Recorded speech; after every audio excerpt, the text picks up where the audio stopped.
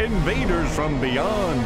Weird, fantastic beings of super intelligence, capturing humans at will for their own sinister purposes. Scream helplessly as the creature slithers up on the beach from beyond. It's incredible. You wouldn't believe all the big fish out there right now.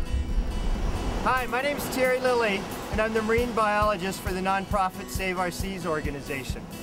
Most of you out there have probably been on a boat catching lingcod and cabezon and blue rockfish, but I want to invite you to come along, and I'm going to show you what these animals look like underwater in their native habitat where they live.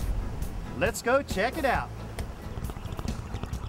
One of the great things about fishing along the central coast here is the reef structure that's under the water. Most people kind of think when they look out at the ocean here, it's just flat underwater. But actually, right off the coast here, there are 100-foot, 50-foot caves that go way back into the reefs. There's giant cliffs and pinnacles.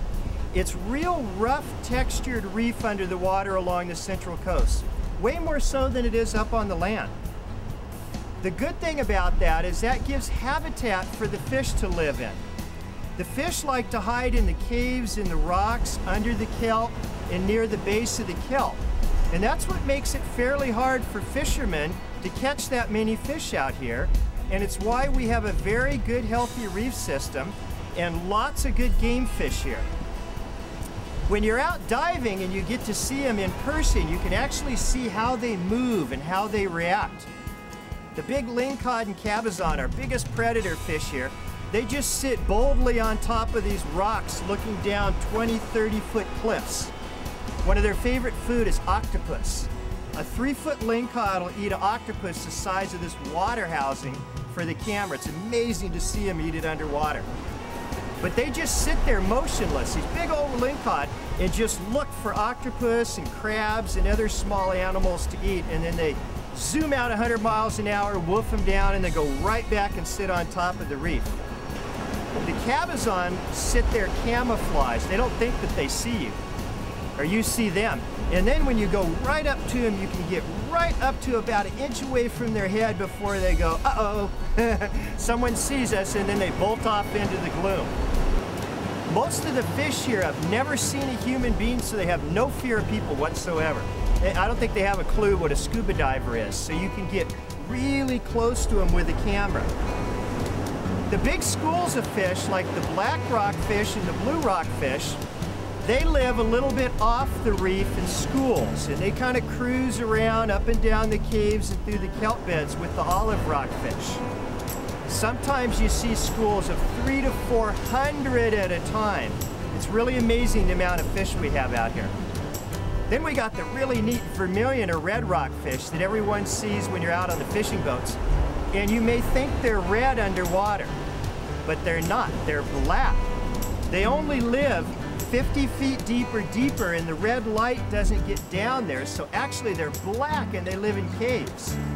On the edge of the reef, you have the flatfish, like the halibut and the flounders. And you can see when they move, they're like a hovercraft. They are one of the coolest fish to watch move underneath the water. They move like this. Now, a lot of the fish here only come in close to shore during the summer, like the halibut and the sea bass and the thresher sharks. But the rockfish live here year-round, and you can find them out here any day of the year that has good enough visibility. I have seen 30-inch to 40-inch lingcod while scuba diving right next to 20-foot waves right under the water. They'll come right up into the surf. Again, one of the greatest things about fishing along the coast here and about diving and seeing the fish is they're not used to seeing people, and we have a huge quantity of fish out here. I think that's really special, and I encourage people to learn to scuba dive so you can go down and you can actually watch them and how they behave. It's like the gopher cod. They come out and they look at you, and then when they're done checking you out, they'll turn around and go back in the same cave, turn right around and come right back and look at you again. When you get a chance, get out in the water here, go fishing, take your kids out. It's the greatest place to enjoy life. Get under the water one of these days and check out all the beautiful fish and marine creatures we have here. And you know what? I think it's time to go home and have a fresh lingcod steak for dinner.